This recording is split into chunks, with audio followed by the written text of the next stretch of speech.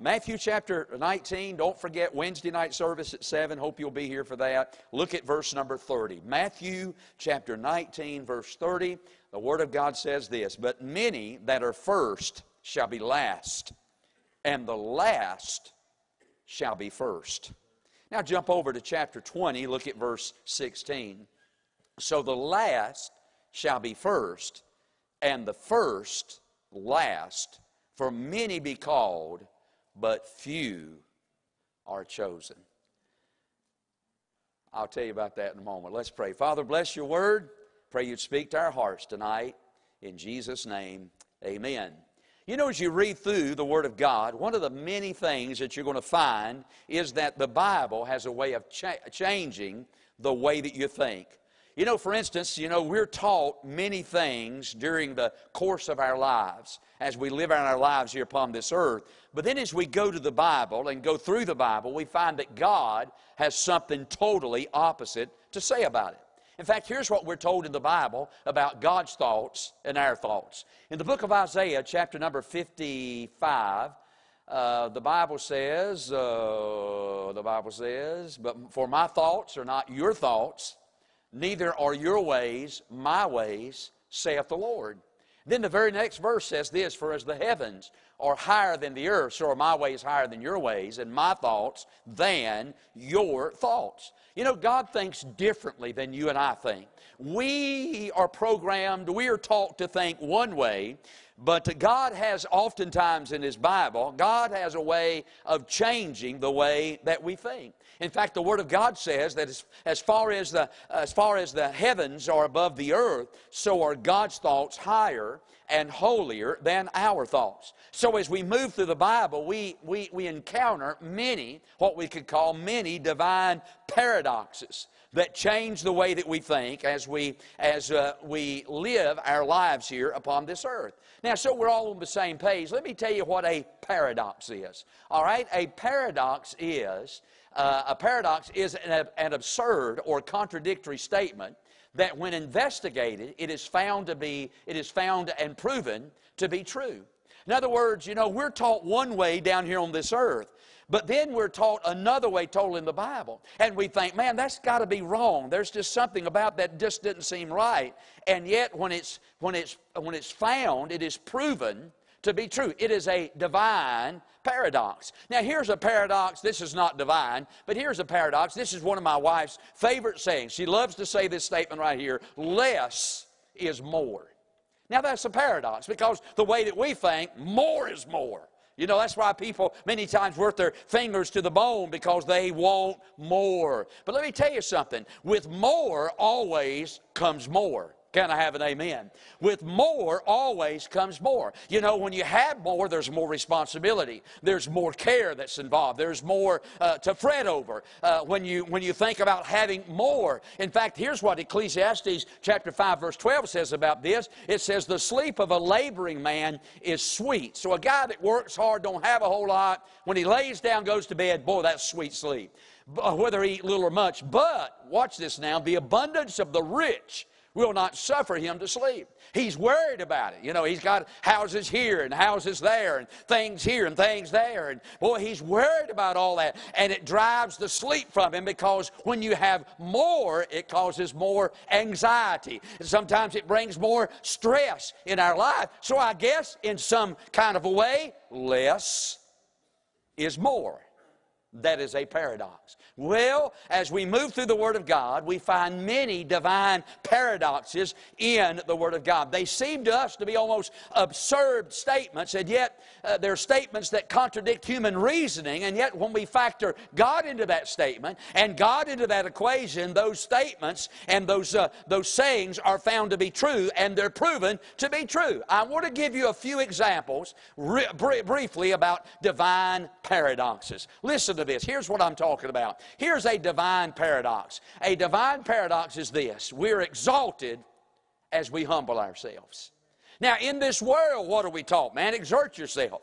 Put yourself out there. Lift yourself up. Many of you and us, when we fill out those resumes or have in times past, boy, we put down the great qualities that we possess. We put down that we're a driven person, that we're goal-oriented, and man, we want to do our very best, and we're very well trained in this job, and we've done this, and we've done that. But God says totally opposite. God said, you want me to exalt you. What you've got to do is you've got to humble yourself.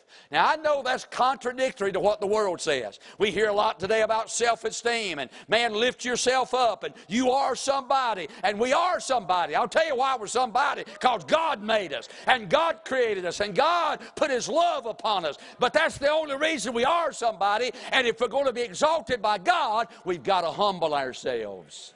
Look at this verse right here, James chapter 4, verse 10. Humble yourselves in the sight of the Lord, and what will He do?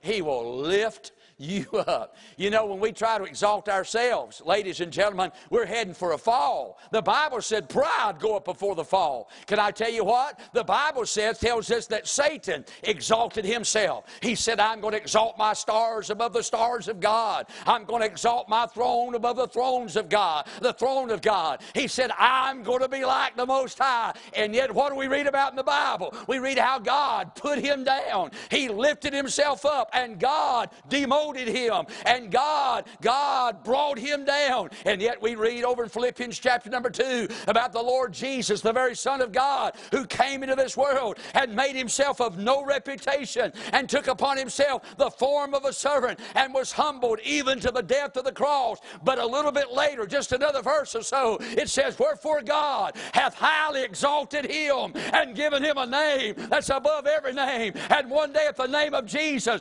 every knee is going to bow, every tongue's going to confess that He's the Lord, to the glory of God the Father. What happened? Jesus humbled Himself, and what God do? God exalted Him.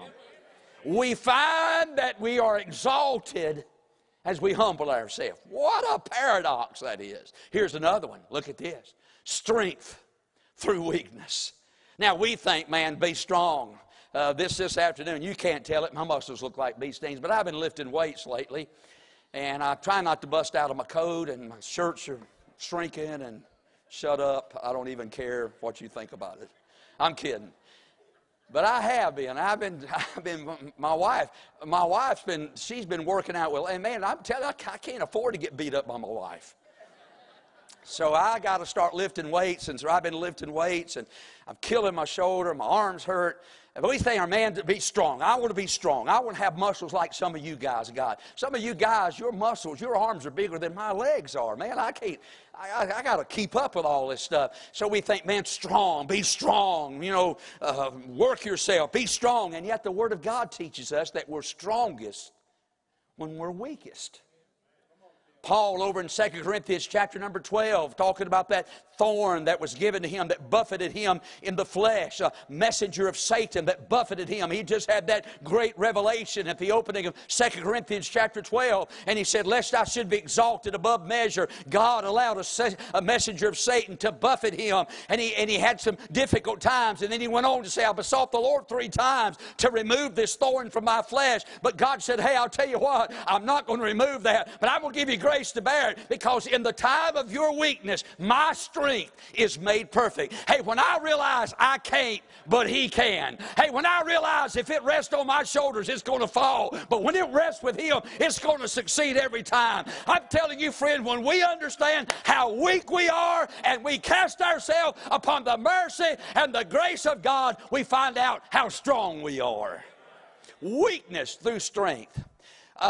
Exalting through humility. Watch this one. Receiving through giving. Uh-oh. Yeah, we're taught in the Word of God that as we give, we receive. That's unbelievable, isn't it? Jesus Himself said in the book of Acts, one of these, it's just a kind of an out-of-the-way statement. You know, we think about Jesus speaking and the things that He said. We think about Matthew, Mark, Luke, and John. Then we go all the way over to Acts chapter number 20, and we find some more of them words with red letters on them. And here's what Jesus said. It is more blessed to give than it is to receive. I mean, buddy, as you and I give, that's how we receive back. When we give, now what's the world say? Man, can all you get all you can, put it away, save it up, don't give anybody nothing, don't bring anything to the Lord's house, don't tithe, don't give, be careful, watch out, protect your money. And yet we're told in the Word of God, boom, give, and it shall be given unto you. Good measure, pressed down, shaken together, running over, shall men give into your bosom. For with what measure that you meet, withal it shall be measured. You know what I'm just talking about? I'm talking about the Bible said, hey, you want to get something? Give something away. Hey, you want to receive? Then start giving. I'm telling you, if you were to take all my bills and lay them down and then take maybe some of the money I got coming in, you think, man, how in the world can the preacher do that? But I'll tell you what, bless your heart, when you factor God into the equation, buddy, I'm talking about a God that can take 5 loaves and a few fishes and feed 5,000 men, not counting the women and the children. I want that kind of God writing my checks out. So you know what I'm going to do? I'm going to bring my tithe over here. And while I'm on the subject, guess what? Today's Stewardship Sunday.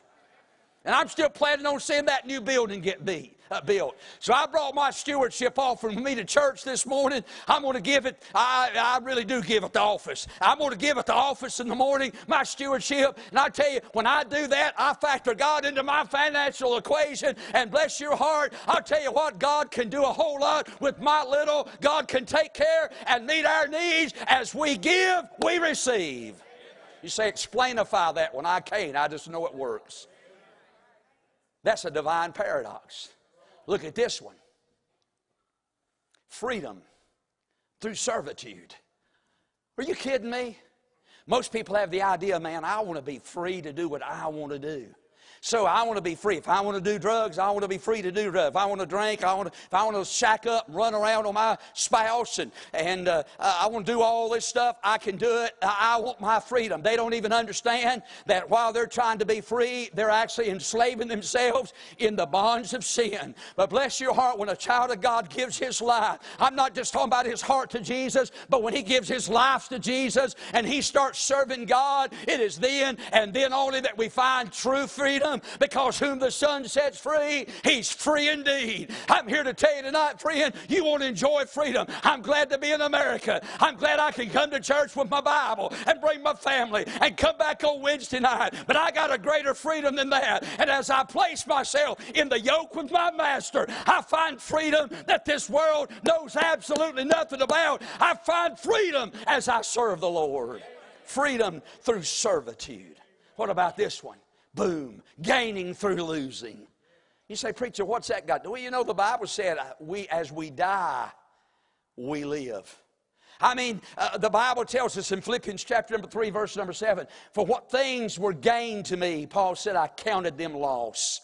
All that education, all that religion, all those degrees, all of that climbing the ladder in the Judaism and the learned letters and the doctors. He said, man, I counted all that was lost.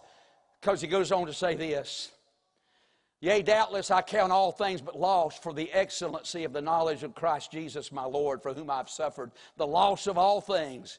But he said, I count them but as dung, that I may win Christ. Paul said, I've lost so much, but in losing so much, I have gained so much. Man, you factor that. Go to the bank tomorrow and tell them, I want to lose a bunch of money. And by doing so, they're going to look at you like you're crazy. But as we give ourselves away, as we yield ourselves to Christ, as we die daily, amen. That's not talking about your hair neither. As we die daily, as we yield ourselves to instruments of righteousness, as we give ourselves to the Lord day by day, we lose. Yeah, we lose. But boy, do we gain so much more than we ever lose. One more, watch this one. Dying through living. I'm dying to live. Romans chapter 8 verse 13 says this, if you live after the flesh, you shall die. But if you through the Spirit do mortify the deeds of the body, guess what? You're going to live. Hey, I'll tell you, friend, if I follow my flesh, I'm going to die. If I yield myself to the sinful nature, I'm going to die. But as I give myself to the Lord and seek the filling of the Holy Spirit every day of my life, I get to live and enjoy life to its fullest as I yield myself to the Lord, give myself to Him, rely upon the power and the presence of the Holy Spirit in my life. I get to live while I die. Amen. And those are divine paradoxes. But now here's the one I want to preach on tonight, and I got 8 minutes. I want to preach on that one. When second is better than first. Now you say, preacher, I know, we knew, preacher, you was having mental problems. Because second ain't never better than first. But if I read the Bible correctly and understand the Word of God correctly, there are some things that are second that are better than first. While our text tonight in Matthew chapter number 19 and verse number 30, if I read this correctly, it said that many that are first are going to be last. Let me use if you don't mind, put my spin on that. Many that are first are going to be second. And many that are second are going to be first. Jump over across the page, verse 16. So the last shall be first, and the first last. So the last are going to be, the second are going to be first, and the first are going to be second. When second is better than first. Now I get it again. That cuts against the grain of what we've been taught in this world. We're taught in the world, hey, do your best. We're taught in the world to strive to be number one.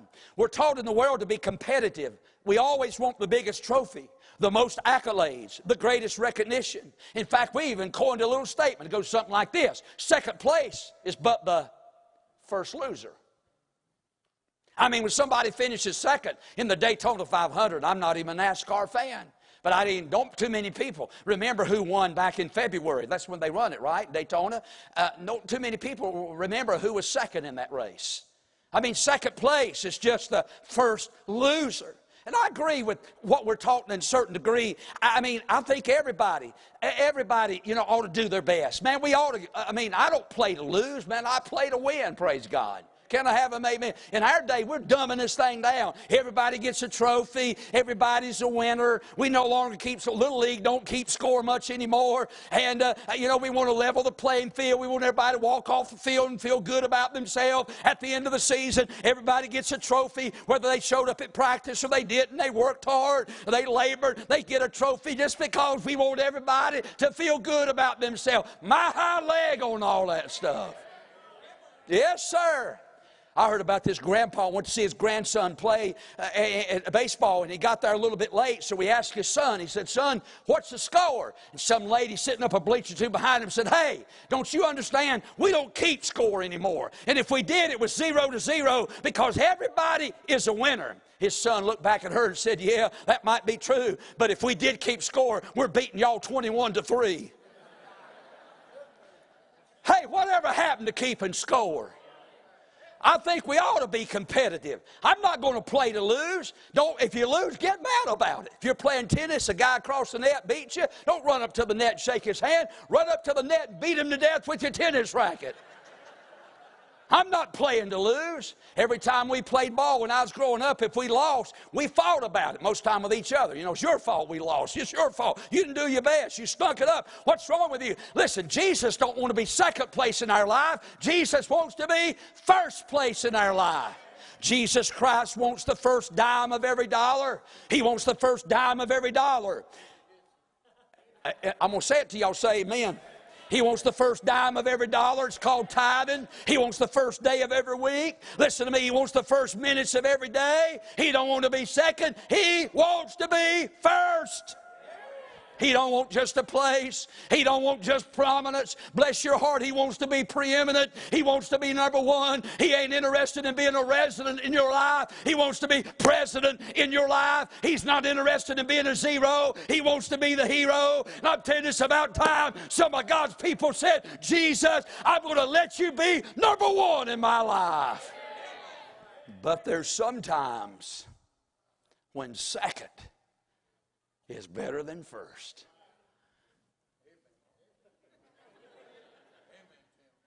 And if you'll come back next week, I want to give you 4 things in the Bible that were second that are better than first. You say, what in the world are you talking about? Well, we won't be having Mexican food next Sunday night, but I'll finish this message next Sunday night. Let's bow our heads for prayer. Father,